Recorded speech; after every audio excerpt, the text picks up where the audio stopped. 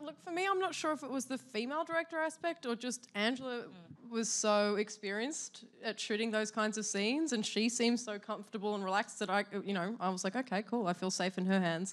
And she has a very specific way that she likes to shoot them, which I'm going to carry into all my future projects, where she just plays music throughout the whole scene, and we had an awesome playlist. And then it just becomes fun, which is what it should be, instead of like gritting your teeth and just trying to get through it and praying it will be over soon. Yeah, and I think that,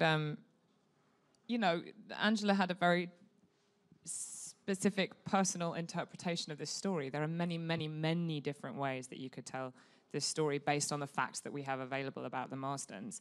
And there is definitely the non-female gaze version, I suppose is what I'm trying to say. And it was quite clear that she was making a version that was the story that she needed to tell. And I think that gave us a level of trust that was specific and strengthening, actually. And Cool. I think we've heard it quite a few times in the last few weeks of this purity, this chemistry that we had, and it came very naturally. But I think we felt responsible to not portray this sort of. There wasn't any perversion there. It was just something that they did together, and they were all very happy to do it together, and there was a fun to it. And I think we all sort of we felt that when we were allowed to laugh, which I think is crucial actually, because there's often a lot of laughter in things that involve in the bedroom.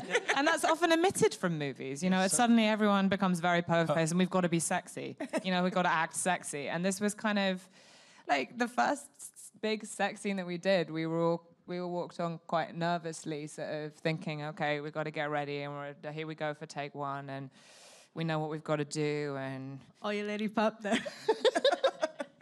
And then Angela didn't tell us, but then she blasts from the speakers, Marvin Gaye's Let's Get It On.